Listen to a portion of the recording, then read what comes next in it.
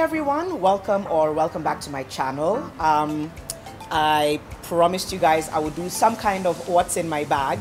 Let me give you a little disclaimer. I am at Mambo Italia at Lavington Curve. They were kind enough to open a little early for me to come do this because I had another interview with Ambassador Tagla Lorupe, which we'll see for Janice's 10 questions at some point. And needed a baby-friendly location because I've come with Huru. He's somewhere playing in the background. And so that's why I brought my stuff from home. Ideally, I think these videos should be done in the house. So let me just call this part one. I will do a part one of some of the essentials I'm thinking about carrying to hospital for baby and me.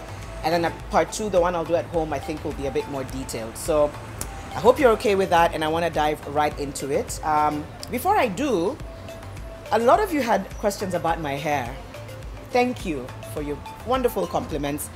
In terms of the treatments I use, Keracare or Mizani is what I usually use, and for relaxer sometimes Vital. Is it Vital? If it's not, by the way, don't judge me. Vitale. That's how you spell it. I don't really purport talking up products, but that's what I use. I thought it was fair to tell you, and thank you again for your compliments. I know when I start breastfeeding, I don't know if I'm going to be able to have as healthy hair, so I'm going to hold on to it in the meantime. Right, so what's in my bag?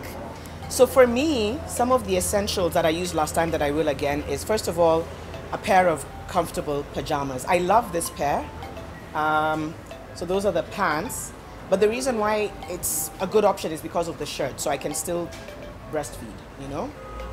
And so this helped me a lot last time in hospital. I mean, a lot of the time you spend time in the hospital gown, but towards the end I was wearing my PJs and loving it, so I do not go without my PJs. I carry tons of cotton wool, even though I know it's available in hospital. I literally go with it like this, full, because postpartum bleeding, cleaning yourself, cleaning the baby, this just really comes in handy. So that's another essential for me. What else? This. Oh, and this cute teddy. I'm coming to baby just now. These are maternity pads. I like it. Here we go. I don't want to, I'm not necessarily talking about the Avent brand because there's also Medela and a ton of others, but these really helped me last time. So I don't go anywhere without these. The other thing that I will show you when I do my part two is obviously my maternity pads, the choice of pads that I use and why. They're super comfortable and very discreet, right? Okay, so that's that. And then look at this that I bought. Maybe I'll unbox it for you next time, but let's see.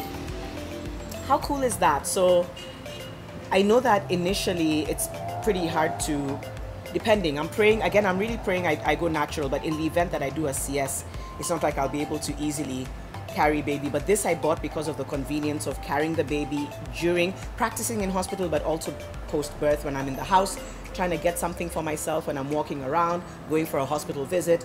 I tried it on and I loved it, and it's so cute. I got this from Taji store in Junction Mall. Pretty pricey, and I'm sure you can find them in other places. But that's what I got. A lot of this stuff, by the way, like these ones and the cotton wool and all, I got from Soooo's on Biashara Street because that place is just the future. Maternity bra. So can't go anywhere without this. Trying to see if I can, you know, it's easier to unclip it. There we go. So that I also carry with me everywhere. It's also fantastic for breastfeeding, and I think you can get these from a lot of stores that sell innerwear. So that's another essential for me. And then of course the usual toiletries, you know, your shower gel, your deo, your powder, your oils. But I know these ones, I'm like, if I don't have them, I don't function very well. And then for baby, let me see if I can, I carried this just because I really want baby to already have fun. This was a gift, by the way, and I'm going to link over here where they're from. This was part of what I got from my surprise baby shower from the Better for Kenya team. There's a whole bunch of stuff I got from them, and I think I'll include it in my part 2 video. And this was one of them. So cute. I love it so much. This will be for the newborn. This receiving blanket, which was also gifted to me. This is so important because you need to wrap them up real nice and cozy when they're born. This was gifted to me, but I'm sure I can mention other places you can get them. Right, so these fantastic for when the baby's just been born because of the umbilical cord. I got this from Soooo's. I got a bunch of them, and I use this for Huru as well. By the way, there's a lot of stuff of Huru's that the newborn is going to use. And so I kept them really well. These are the ones I couldn't find though, so that's why I decided to go to Biashara Street and get a few more. So these are super essential, guys. If you haven't gotten them, if you're on that journey, it's probably the first few days this is what baby will wear, because like I said, because of the umbilical cord and the belly button, it's easy to just remove and clean.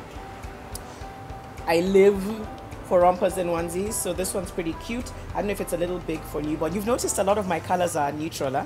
I ain't about to do a gender reveal, and even with Huru, a lot of the stuff that we bought him was beige or white. Whether it's a girl or boy, these are colors that can go really well. So this was also from Soooo's. I got a ton of them. This cloth, also from Soooo's. You can either put it there, when you're changing the baby, put it down. So I find them super versatile, and I still have all the ones that I bought for Huru. I just added 1 or 2 more for the newborn. So there we go. Oh, and this, I love this. This was gifted as well. Absolutely love this with the little foot. I know it looks a wee bit big, but this is like for maybe a couple of weeks old, right? Love this. And of course a burping cloth as well. So these ones again, it's just to put over here. Socks. These were gifted to me by Mom in Balance. They are so adorable. They're so cute and tiny. I haven't even removed them from the packaging, so I hope you can see them. Super tiny, but very important in case you want them to just wear the little vest and a pair of socks. Again, white. Wet wipes. Although I believe more in cotton wool than wet wipes at this stage. It's just something important to have handy in case you're not able to have access to the right products. This is just a really great safety backup. So wet wipes, and then washcloths. Face washcloth, 6 pieces a set. So you'll see there's blue there, there's different colors, but really, really good. Sorry, as my visitor comes, 1 second. So these are the washcloths.